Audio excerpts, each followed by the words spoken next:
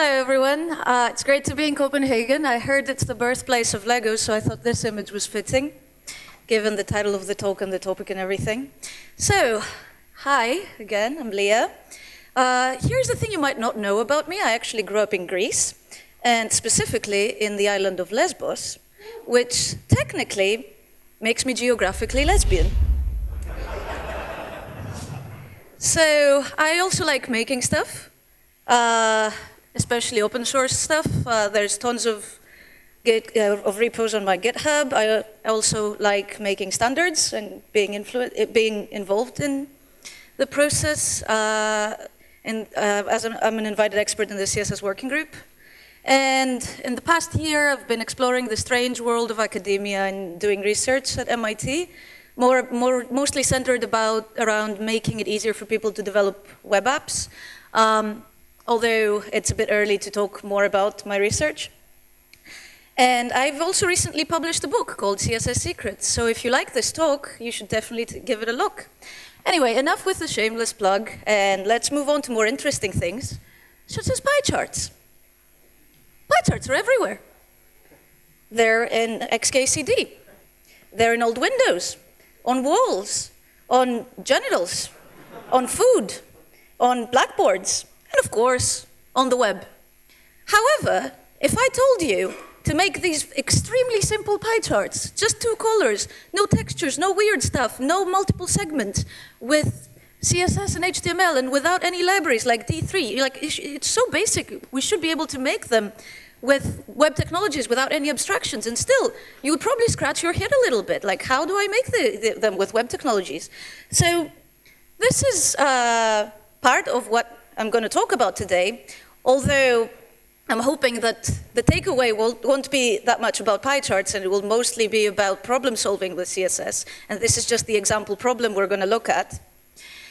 So, our first idea, using a skewed pseudo-element was my first idea when I first tried to think of to answer the same question, how do I make a pie chart with CSS?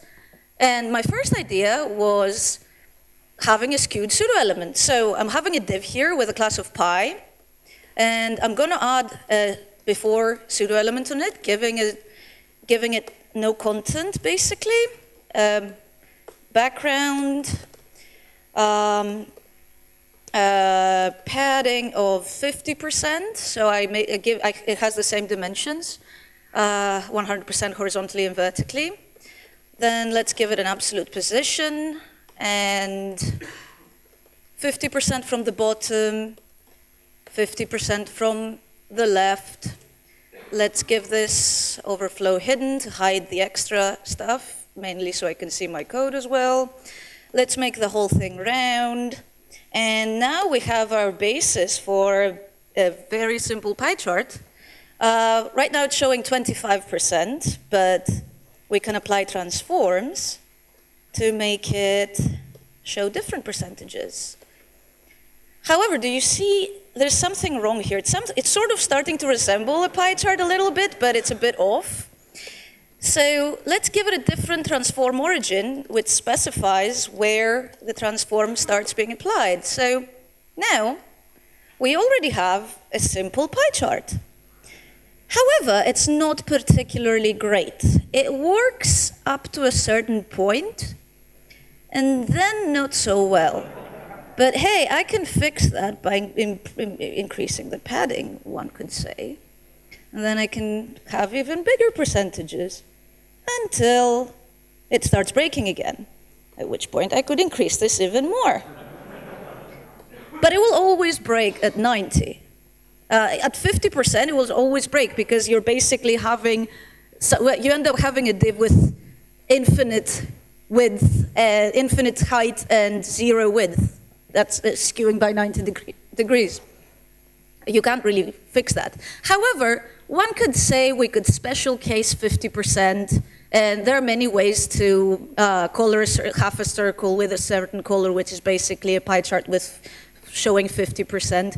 And we could add a class for percentages over half and apply different transformations, so we could basically show percentages higher than 50%. here this has a different class. So somebody could say, yeah, there, I solved it. I made you pie charts with CSS. Aren't I awesome? However, pure CSS is not always enough. It's not always good enough. In this case, we didn't really solve anything. If somebody has to work with this code, they will curse us for eternity. Nobody wants to work with this kind of code. I feel like I want to go and wash my hands right now after this. Like, you can feel it, right? It's really dirty, it's really hacky, it's terrible. A good solution is not just something that works without JavaScript. JavaScript is not the evil thing here. JavaScript is fine if it helps us write better code. If you want a pure CSS solution, the reason people like pure CSS solutions is that CSS is reactive, so often we can end up with simpler code. That was not simpler than any JavaScript solution, or even just using a library. So for a good CSS solution, to have a good CSS solution, it needs to be flexible, it needs to be maintainable, it needs to be extensible.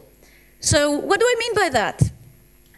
How easy is it to change things? In the example of pie charts, how easy is it to change the colors?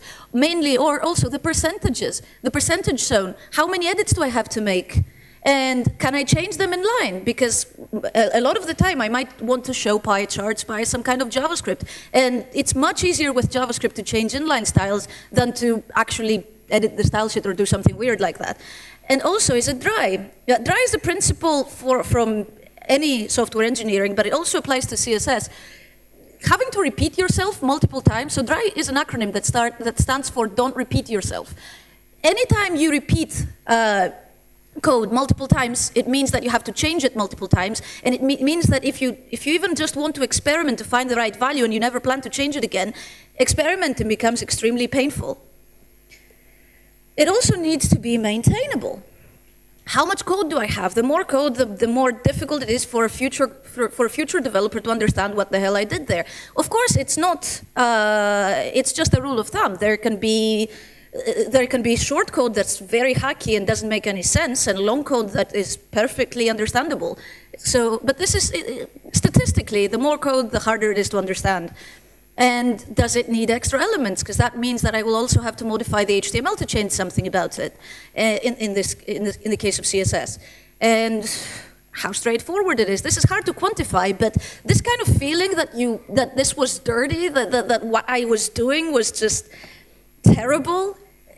It means the code was not particularly straightforward. It's not easy to say it's straightforward if it does this, and it's not if it does that, but it's usually something that you can feel. If you feel that what you're doing is wrong, then, yeah. And extensibility, by extensibility in this case, I mean how can I extend it to do more things? Like, how can I add more segments? Like, if I'm not just showing one percentage in the pie chart and I want to show something else as well, how easy it is to do it with the solution I came up with. Can I animate the pie chart? Even just to show the percentages, or just continuously, like a progress indicator. And also, can I have effects? Can I add a gradient to the colors I'm showing, or a pattern or something, or a shadow, or can I make it 3D, or do something weird like that? So in this case, in this code we've written, we need to special case 50%. We need to special case percentages over 50%. It's really difficult to figure out how many degrees we need to specify of skewing, and it's different skewing for over half, for percentages over half. And if I'm changing the percentage from something below 50% to something over 50%, I have to make a ton of edits. I have to change the kind of skewing, the degrees, the add a rotation, change the background. So I can change the colors easily. In this case, I'm repeating them twice, but I can just group these rules together. So I can just do this. And now I've specified the color only, the pink only once. And for the gold, I could also take this declaration, put it here so I have the colors in one place, and add this to it as well, because they're both backgrounds, so I can just group them. So I only have the colors in one place, and I can change them in one place. The code's still terrible, but it has this benefit. Also, the size can be changed easily, but like I explained, the value, it's terrible to change the value. It's not possible to set the value inline because I need to change styles on the pseudo element, which we can't actually set as an inline style. The good thing is it doesn't have any extra elements, but it has quite a lot of code and quite a lot of hacky code, which is even worse. And I could sort of have multiple segments if I added extra children instead of pseudo elements. And I could sort of animate it if I just hard-coded all these special cases in the keyframes. And I could add some effects, like if I wanted a gradient, it would be a skewed gradient, but whatever, I could just apply it as a background, but it's super messy. So overall, it's not a particularly good solution. Can we do better? So the second solution I came up with when I was thinking about this problem was using rotations. Like what transforms do we have to make custom angles in CSS? Skews and rotations. How can I hack rotations to show all these possible angles on a pie chart?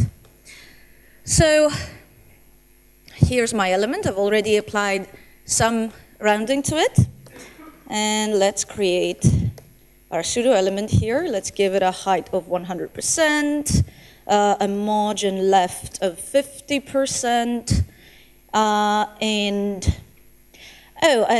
the idea is that I will color half of my circle in a different color, and then I will rotate the pseudo element so it uncovers part of the circle.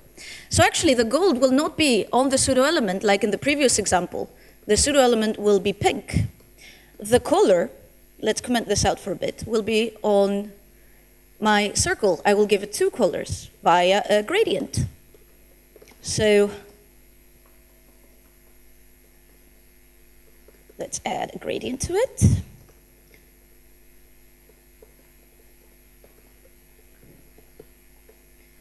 So now if I show my element, you will see that it's covering that half of the circle that it's gold. Also, we need to apply some rounding to it to make it look like a semicircle, which we will do with border radius. So border radius actually accepts multiple values for each corner and also separate horizontal and vertical values, which is what we're going to do today in this example. So the top left corner horizontally has a rounding of 0, the top right corner of 100%. The bottom corner also 100%, and the top left corner 0, and then vertically we want 50%. So now it's perfectly covering the gold part of the circle. And we can start applying a rotation to it. It's starting to look like a pie chart a little bit, except it has the same problem. So let's apply transform origin as well to the, and we want our transform origin to be on the center of the left side. So now it's much more, you can see that I've already have this pie chart.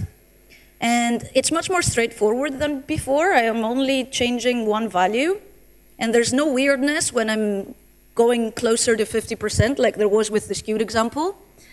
However, there is some weirdness over 50%, which again I can fix by special casing it and adding another class to it. So here I have two pie charts. One has a class of over half. And I can just give this a background of gold. And then this way I can make all the percentages that are bigger than 50%. Of course, I also need to start the rotations again from 0. Turns are also a useful unit instead of degrees because they correspond to percentages more closely. Like in this case, it's much easier to tell that my percentage is 50%, 0.5 plus 0.2, instead of if I had degrees. And you can see that this way I can show all possible percentages. The background is specified twice, and I cannot apply the same trick of merging the declarations because here it's in the gradient. But I can apply another trick here to make the color only appear once. I can set it on the color property since I don't have any text, and use current color here, which always refers to the color property. And then I can use current color here as well. So now I can change my color here, and it will in only one place.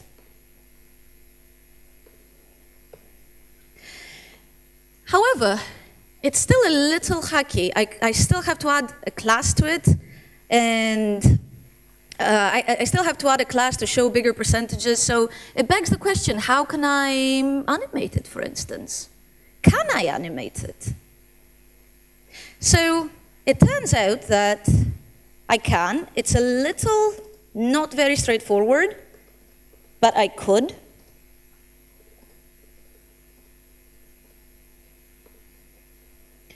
I could animate the rotation from 0 to 0.5 turns. And I could animate the color as well from the inherited color to current color for the second half of the animation. Let's give it a name, whatever, call something. And now, let's remove the rotation from here and apply this animation to it. So we're actually applying two animations. Spin needs to have half the duration. And of course, it needs to progress linearly. And the color one needs to have double the duration. And also, we want it to abruptly change instead of going smoothly from one color to the other, because if we have it go smoothly, you see what weirdness happens here. It goes from pink to gold smoothly, and we don't want that. We just want it halfway through to flip to, from pink to gold. So there's a steps function that you can specify the number of steps you want, and step start is a shortcut to only one step. And let's make this infinite as well. Now let's reapply it. Oh, I knew this would happen. Ah, yeah, step start. Yes, so let's reapply it again, because Chrome does some weird stuff sometimes. That's not good. That's not good at all. No. Oh, right, yes. This needs to be halfway through, otherwise it doesn't change. Well, don't worry, I have the finished example if it doesn't. Yes, it worked. Okay. I lost hope for a bit, but nope, it worked. So, now that we have the animation, yes. The next question we might wonder is, okay, but we didn't want an animation, we wanted a pie chart. How do we show a static pie chart with the percentage we want and being able to change the percentage shown easily? And this is where this brings us to what I call static interpolation, which sounds very fancy and scary, but what it actually means is interpolation is the process of going smoothly from one value to another, and static means without any animation shown. And I'm going to show you what I mean right now. So this is a simplified example where I have a series of divs with a background of gold, and I'm going to apply an animation to them to make them pink. Let's give it a name, foo. And here's my animation. Let's make it linear as well, and infinite, so you can keep seeing it. And let's make it a bit shorter, because this is too long. So you can see how it smoothly goes from gold to pink, and then back again. What if I want to statically specify the color of halfway between pink and gold? And I don't want to have to do the math. I don't want to have to think what color is halfway between these two. The browser knows how to do the math. That's how the browser shows me an animation. So how can I use this value in my CSS? How can I say 25% through that transition? But I don't want an actual animation. I just want the browser logic to do the animation. So we can actually do this via a few properties, a few relatively unknown animation properties. One of them is animation playstate, which takes the value paused and pauses the animation. There's no animation now. It's paused. If I remove this property, there is an animation. Now there isn't. Now there is. Now there isn't. So, there's also a property called animation delay. And by default, it's 0. And what it basically does is it lets you delay the offset of an animation by the value you specify in animation delay. So if you specify an animation delay of 1 second, and by the way, animation delay is the second value in the animation shorthand, or it could be a separate property as well. So if you specify a delay of 1 second, you can see how it changes the animation progression. What most people don't realize about animation delay is that it also takes negative values. And that means you start halfway through the animation, you start at a later frame in the animation.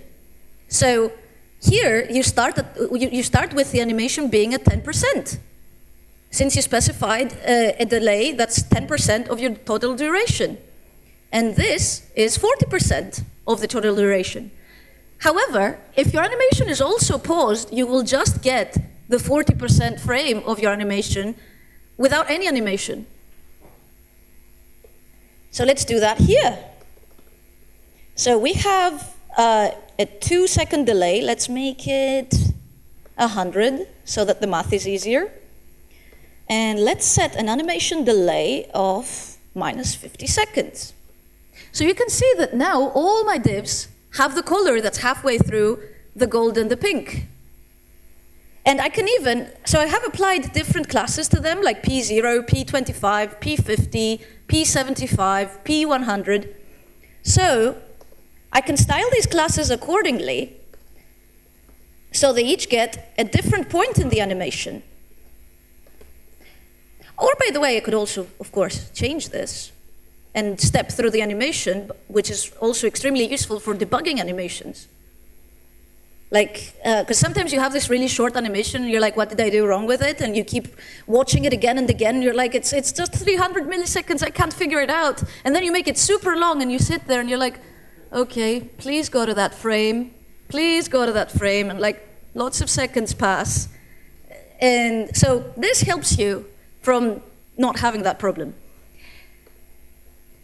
Okay, so let's give this an animation delay of minus 25. Let's remove the animation delay from here.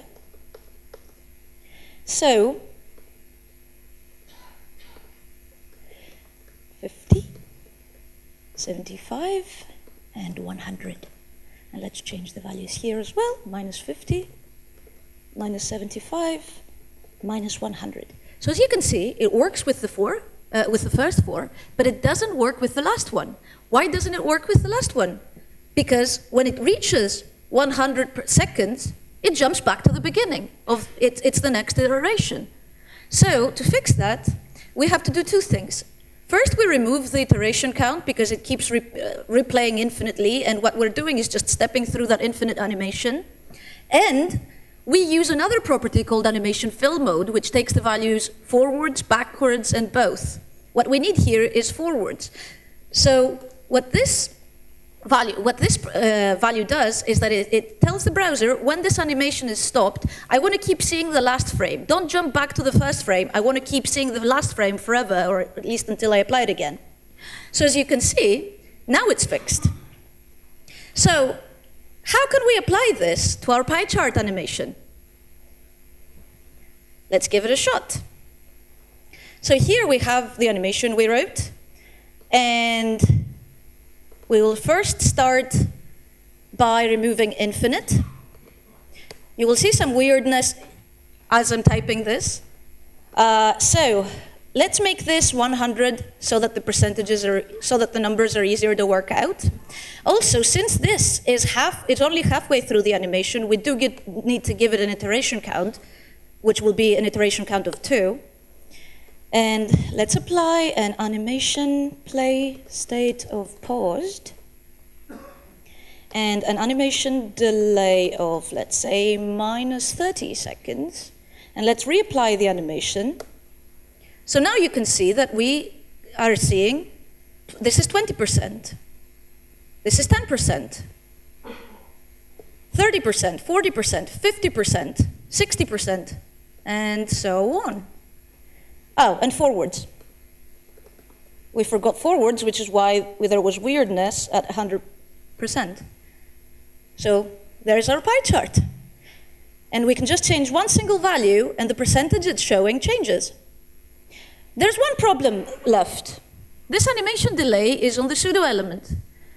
But we wanted to be able to change the percentage shown via inline styles. And we can't modify inline styles in JavaScript if it's we can't set inline styles of a pseudo element in JavaScript. So can we fix this, or do we have to accept it as a limitation? So the thing is, since the animation is only on the pseudo element and there's no animation on the pie element, on the div, we can just set animation delay here. It will do absolutely nothing because there's no animation there. And we can get its value in the pseudo element by using inherit.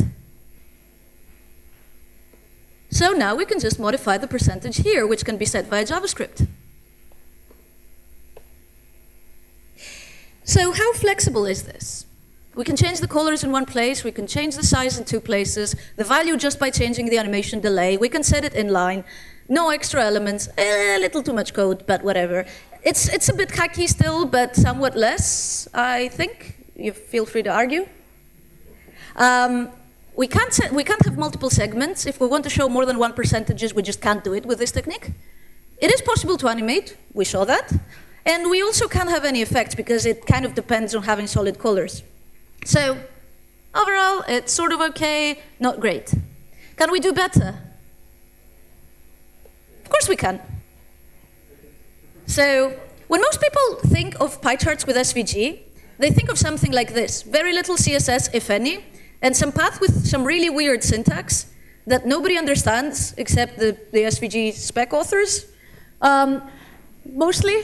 And we can study and find out what it means, and then we forget. I can tell you if you're interested, it moves the drawing, it starts from the point 50 horizontally and 0 vertically. Then it draws an arc to, yeah, I kind of forgot as well. It draws an arc to the point, yeah, it starts from here. Yeah, it starts from here. Then it draws an arc with this as the center and this as the ending point. So this ending point is the 40,80. And the difficult part here, of course, is how do I figure out the 40,80 and what percentage does it correspond to? And I have no idea what I'm doing here. This is the kind of thing that Illustrator figures out for you, but if you have to hand code it, it's impossible. So most people would just dismiss SVG for pie charts because it's if you have to hand code something. However, SVG has many tools. It's not just paths. So here we have a circle. Right now it has the default fill of black. The viewbox has this weird dimensions of 64 width and 64 height, which doesn't actually set the width and height, by the way. It just sets the units inside the SVG. And let's give it some styling. So since the SVG element is just another HTML element, assuming this is inline in our HTML, we can just give it a background just like any other, and a border radius just like anything else. And here, we are starting to use the weird SVG CSS properties, one of which is fill none, because we don't actually want a fill there. And there's a stroke property, which lets you set strokes for your SVG shapes. There's a stroke width, which is on par with, which is similar to border width, but it doesn't take any lengths. These are units based on the units of the SVG we've specified, which is the units we've specified in the view box.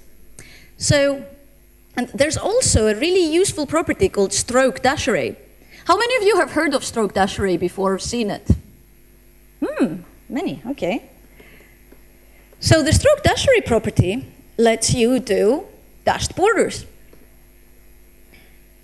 And it lets you specify the size of the dashes and the size of the gaps. And you might be wondering, how on earth is this useful for a talk about pie charts?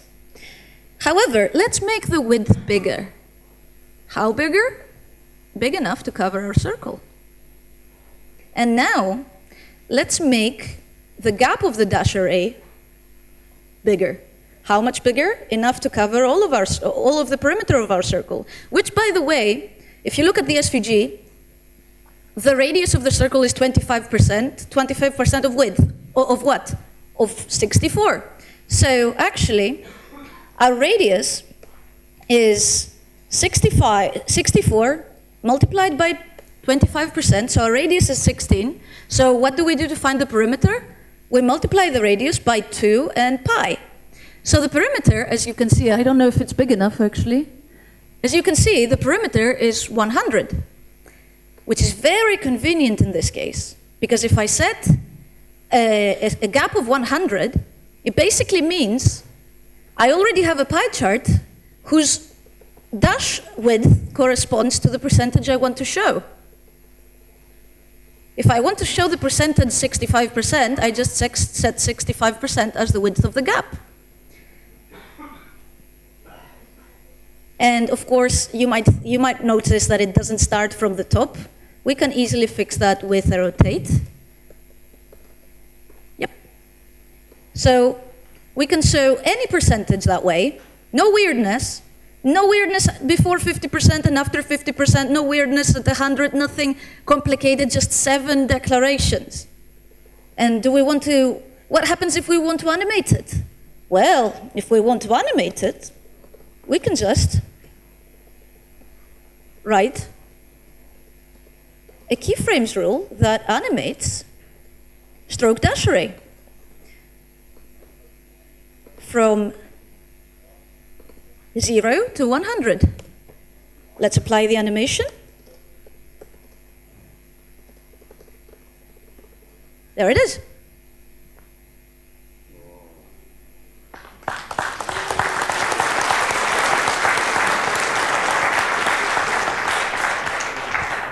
Thank you. So don't be afraid of SVG. SVG can be awesome. And what happens if I want transitions? I can have transitions. What happens if I want multiple segments? As you can see here, I can have multiple segments. Stroke dash array is just like any other property. If I want multiple segments, I could also utilize stroke dash offset, as you can see here. So here I've used SVG attributes that are exactly the same as CSS properties. I just wanted to have a self-contained example here. Don't be scared because these are in the markup. They could be CSS properties separately. The only difference is specificity. Any CSS you apply to this has higher specificity than these attributes. So you can see what the stroke dash array is for this example, and you can see the stroke dash offset that's minus the number of the width of the first stroke. So that I could still do it without dash offset. I would just need to specify a bigger width in dash array. It would need to be 13 instead of 8. So it would correspond to the cumulative percentage. So the numbers would be a little bit more tricky to figure out, but still not that difficult. And did you notice the transition? That's just a CSS transition on stroke dash array. So SVG is pretty much the coolest solution we've seen so far. Only one edit for colors. Only 2 edits, it could be turned into 1 for size. Only 1 edit for value. Possible to set it in line. I mean, stroke dash array is just another property that we can just set on the circle. We can totally set it in line. It's just markup. No extra, extra elements are needed. The circle element. It's not a huge problem because we can always have one element and then some JavaScript that adds the extra element. But it is a drawback. And it's much smaller than any other code we've seen so far. And it's much more straightforward. We can have multiple values. We've seen how we could have multiple segments already. We've seen how we can animate it. And effects are possible, but they would be SVG effects. They would be like SVG patterns and SVG gradients and all that. So they come with the shitty syntax of SVG gradients and SVG patterns, but they're possible. So overall, SVG stroke dash array is pretty cool compared to the CSS-only solutions we've seen so far. So are we done yet? Is that the best we can do? Who thinks it is? Okay, it's a tricky question, as you've probably figured out. Meet conic gradients. So you know about linear gradients and radial gradients. Conic gradients are this kind of thing. And their syntax is very similar to the CSS gradients you already know. Like here I've added a color stop. I can make, okay, see this. I can make a hue wheel with them. Aqua. Fuchsia. Wait, how's that spelled? Blue? Oh no, blue is after aqua, damn it. And my computer's being really slow. Okay.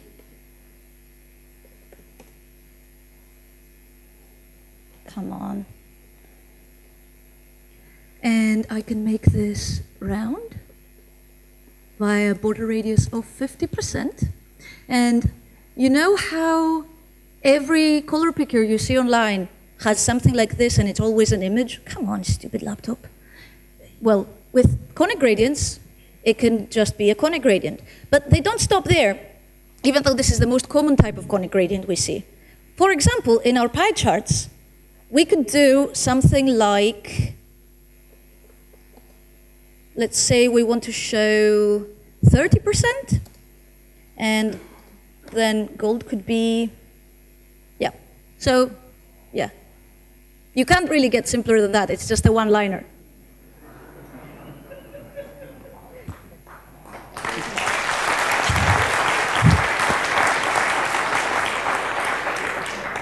Thank you. The 0, by the way, is a shortcut. It basically gets resolved to 30%. If you have a color stop position that's smaller than the previous one, it resolves to being equal to the previous one, so that I can change the percentages in one place.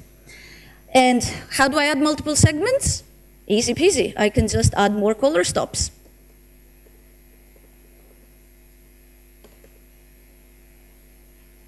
There. How do I change the position of this? Pretty easy. I can just change this. It really doesn't get easier than that.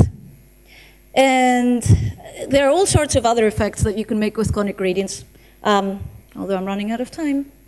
So conic gradients are specified in CSS images level 4. This is the spec for it. I've also added some examples to it recently. There's a pie chart example. There are also repeating versions. This is a crazy one. Yes, you can use them to make a checkerboard, and it's actually pretty simple, as you can see. So, conic gradients are pretty awesome. You can change the colors in only one place. You can change the size in one place. You can change the value in one place. You can set it in line because it's just a gradient. You can set the gradient in line. They don't require any extra elements, only 3 declarations. 2 of which are just like padding and border radius. Super straightforward. You can have multiple values. I showed you how you can have multiple segments. Super easy to animate. You just animate the color stop positions. And some effects would be possible. Well, I'm kind of lying there. The only effect that would be possible is if you actually change the color stops to have different colors so that you have some sort of gradient instead. But it is some effects. So, overall, conic gradients are pretty awesome, right?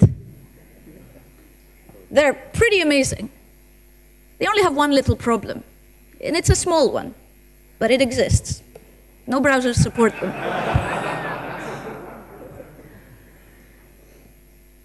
Yeah. Yeah. I really think browsers should get their act together, especially Microsoft. And I know we have some Microsoft people here.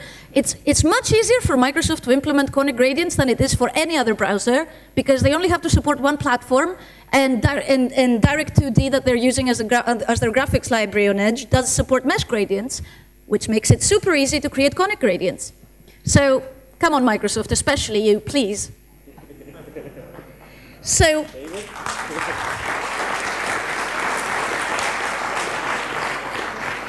And you might, if you're thinking right now, yes, I think that conic gradients are awesome and I really want them, you're not helpless in this. You're not just, your job as developers is not to sit around and wait for browsers to implement something.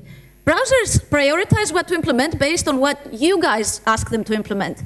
Microsoft even has a user voice where you can actively go and vote on things. But every other browser, their developer relations team, they monitor lots of different channels, Twitter, bug reports. Some have places on GitHub that you can ask for things. On Mozilla, you can vote on issues.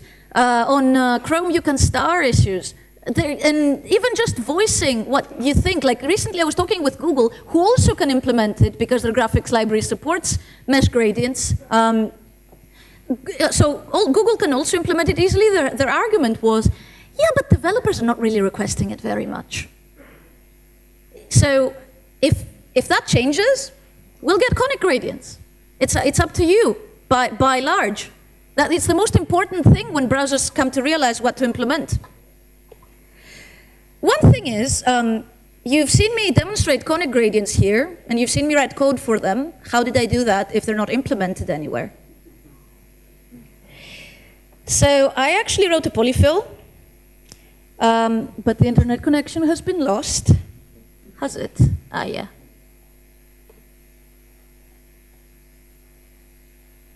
Let's pray to the gods of the interwebs.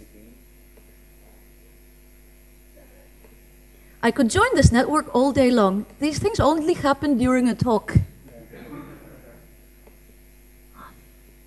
Bloody hell. So, well, let's open it in a separate tab and see after the talk if we have time. Otherwise, we're running out. No, we have like wired Ethernet. Oh! You're good.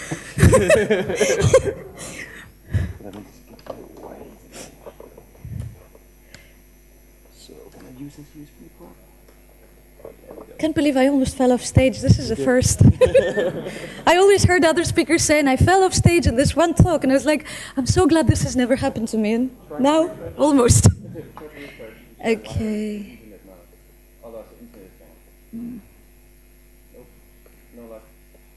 Ah! Loading? Loading? Yes. So this is the page of the polyfill. These code examples are actually live. Like, you can edit them and play with conic gradients yourself. And there are multiple examples here. And there are also some examples from people from the community. So I'm embedding some tweets there that link to CodePen demos from other people. So you can see what kind of cool things you can make with conic gradients. Just look at this. It's crazy what people made with it. Or, like, even this. Or here. It's incredible what people can make, especially Anna Tudor. As you see, half of the demos are hers. She's pretty amazing. And if you want to support conic gradients, there is a section with links to all the bug reports. Especially voting on the user voice thread, it costs nothing and it really helps because other browsers also look at the user voice votes. And you can use it in your projects, although I would advise not using it in anything that requires too high performance, because it's not particularly fast. It basically has to build a data URI and shove it into an SVG, which is also shoved into another SVG, so that it gets the aspect ratio that gradients would have by default, you know, how they adjust to the dimensions of the element. It's kind of a hack. But it works excellent for talks and experimenting with it. So, after spending about 40 minutes discussing how to make pie charts, are pie charts a good idea, actually? How many of you have heard of Edward Tufte? So, he's like a god in information visualizations. He's like a huge, huge name in information visualization. And he wrote in one of his books, a table is nearly always better than a dumb pie chart. The only worse design than a pie chart is several of them, for then the viewer is asked to compare quantities located in spatial disarray, we'll talk about that, both within and between pies. Given their low data density and failure to order numbers along a visual dimension, pie charts should never be used. Well, there are people arguing with this. There are cases where pie charts are a good idea, but he does have a point. Look at this pie chart. Which segment is bigger? Which segment is smaller? Can you tell with certainty? They're all the same, but you can't be sure. What about this one? Which one's bigger? Which one's smaller? What's the difference? In a bar chart, you can tell instantly. With a pie chart, you can't be sure. So yes, Taft does have a point, but pie charts are a great way to show huge differences between fewer numbers of percentages, like if you only have 2 or 3 numbers, especially 2, and it really shows the trend. It makes it very easy to see if something is bigger or smaller than 50%, which bar charts don't. It's more difficult to see if a bar is less than half or more than half of another bar. With pie charts, it's super easy. And also, if everything else is equal for a certain kind of data, pie charts are preferable because there's actually research that proves that people like round shapes. I can tweet the link to the survey, to the study, to anybody who's interested. But people like round shapes. We're rational creatures. And even if pie charts are not suitable for your data, this talk never really was about pie charts, was it? Thank you very much.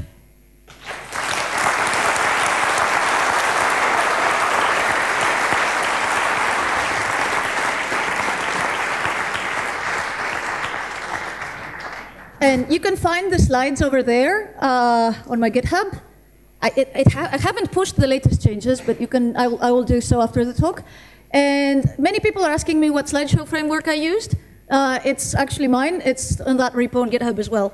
And feel free to tweet me any questions or ask me in the after party before I have my 4th or 5th beer, I guess. Thank you so much, Leah. Thanks.